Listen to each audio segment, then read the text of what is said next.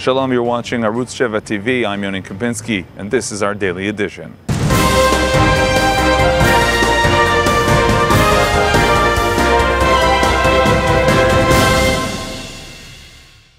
Shalom, we're broadcasting our Tisha B'Av, the fast of the 9th of Av edition, here at the center of Tel Aviv at Rabin Square, as many parts of society, many parts of the Israeli public are here talking, gathering, talking about unity, talking about the diversity of the nation, especially during these days, especially on this day of Tisha B'Av. We'll hear some voices from the events here in Tel Aviv soon.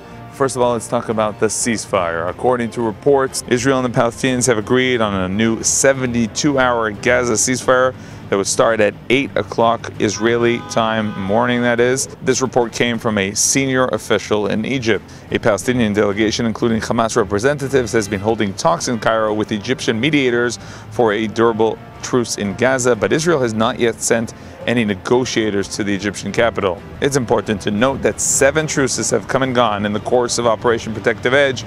All of them were broken by Hamas. This, of course, is a bit different because we're talking about a situation that the troops are already redeploying. Some of them are leaving the Gaza Strip, and it seems that this time it might be different. Despite all these reports, the Protective Edge counterterrorism operation is not over. That is according to the Prime Minister and the Defense Minister Moshe Ya'alon. Defense Minister Moshe Ya'alon said on Monday that the operation is not over and would not be over until there was a complete ceasefire from Hamas, and that meant a complete cessation of rocket attacks on Israel, one that would remain intact. On a visit to Ashkelon, Ya'alon said that the IDF needed a little more time to finish up its operations to destroy Hamas terror tunnels. Prime Minister Benjamin Netanyahu also said Monday that the operation is continuing. What is about to conclude is the IDF action to deal with the tunnels, but this operation will end only when quiet and security are restored to the citizens of Israel for a lengthy period.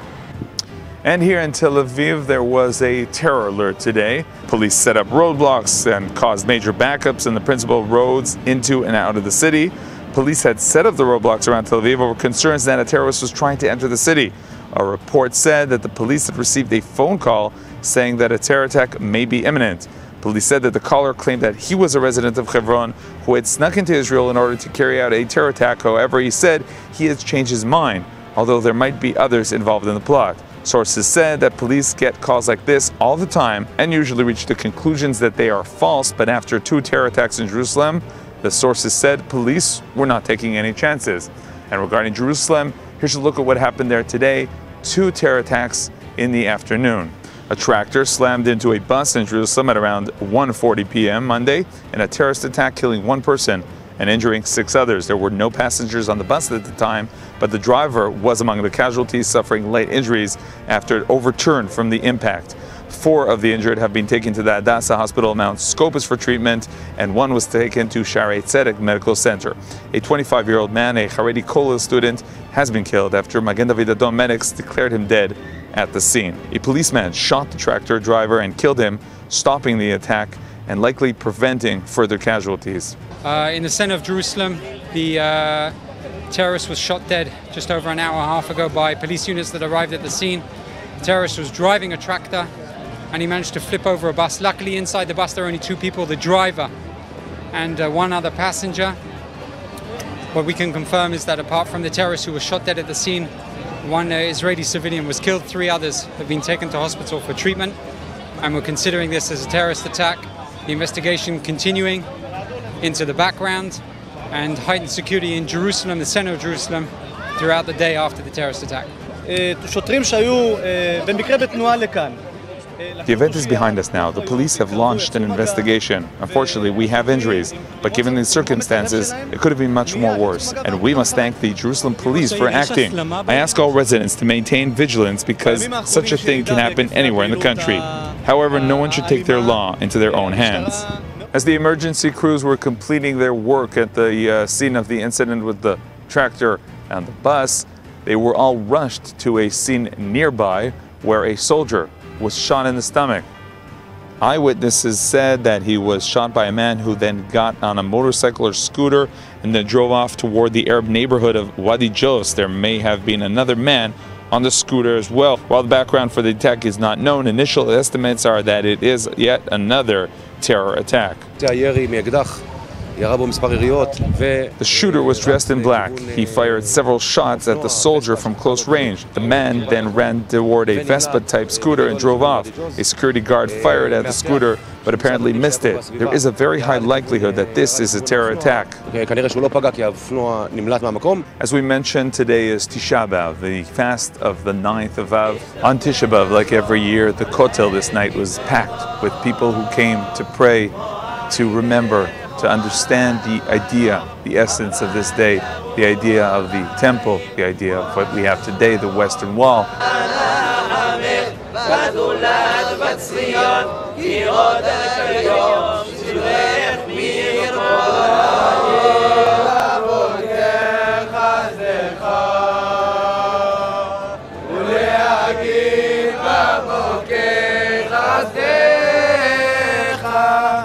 We're here in Tel Aviv at a special event, a gathering of people of all different parts of the Israeli society. We spoke to Rabbi Malkior, who is one of the organizers of this event since it began 15 years ago. You're listening to this dialogue, you're taking part in some of these dialogues. Does it emphasize the diversity or does it give hope for unity? Well, the hope of unity is the diversity.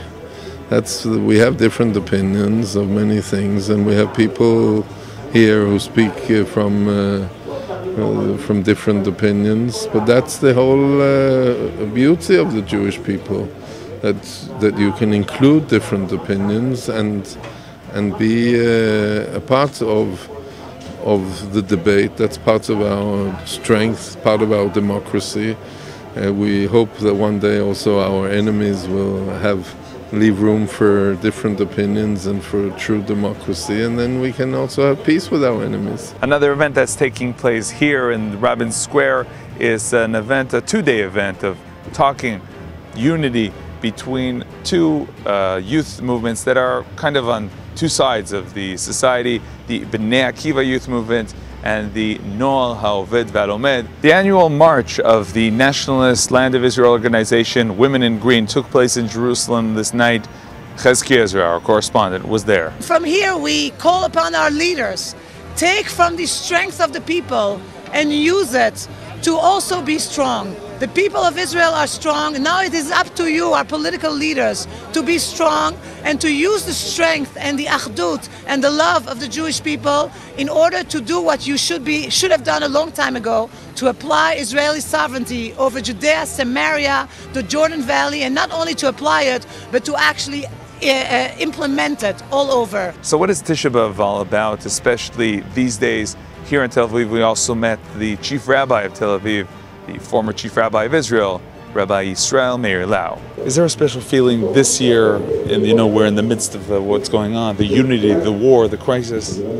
I believe that in this year Tisha B'Av is fixing and correcting the crime, the sin we have made in the desert, which have created Tisha B'Av. We didn't want to come to Eretz Israel that time because of the spies who came and told that it is impossible to conquer the land, to control the country, and to win the battle against the 31 kings of Canaan.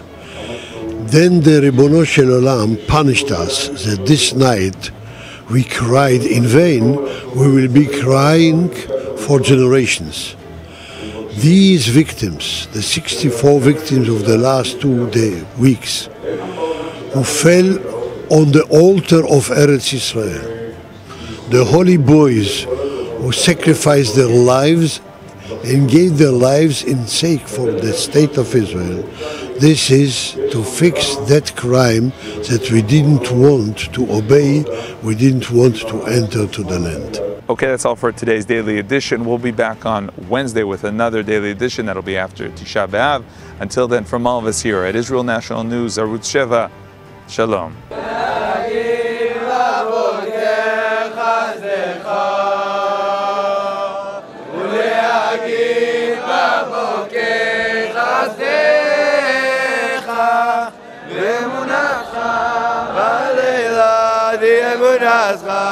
Baleilot